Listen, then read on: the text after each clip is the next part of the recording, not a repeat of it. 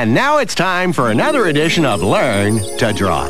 Let's start by choosing a worthy subject. Too hairy, too scary, too springy, too dingy, too many legs, not enough legs. How about Snagglepuss? Yes! Okay, first you start with a circle for the head. Well, it's actually more of an oval. Wait, that doesn't look like his head. Tell you what, let's kind of borrow his head and trace it.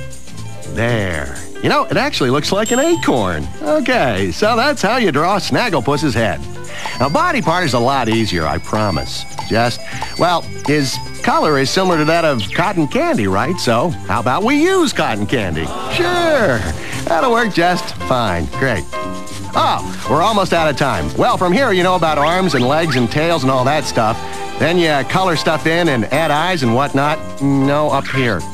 Presto! You're an artist! This is actually, we can fix this.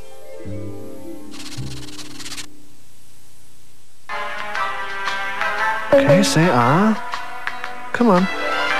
Come on. Oh, yes, interesting.